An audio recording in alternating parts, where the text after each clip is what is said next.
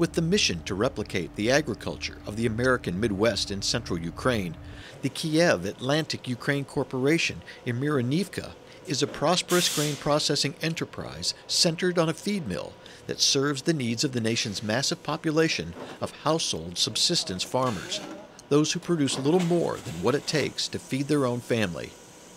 Up to 200 area farmers contract with the company to raise and supply feed commodities, including corn, wheat, barley, soybeans, sunflowers, and alfalfa hay.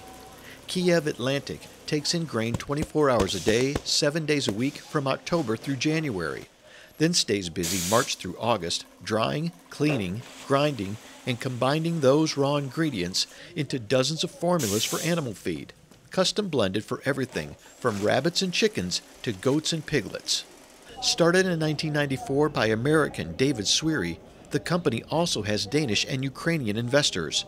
Their staff of 50 employees work 12-hour shifts at the facility, which is part of a larger, vertically integrated enterprise. Kiev-Atlantic-Ukraine farms 25,000 acres of grain, processing almost all of it. They have 85 of their own stores across the country selling their commodities, and they raise some livestock as well. In July 1990, the Sweary family was invited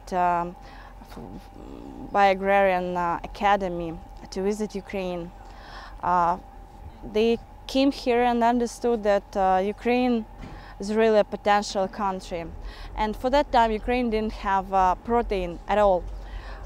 They decided to grow soybeans, and they were the first farmers who grew and processed soybeans.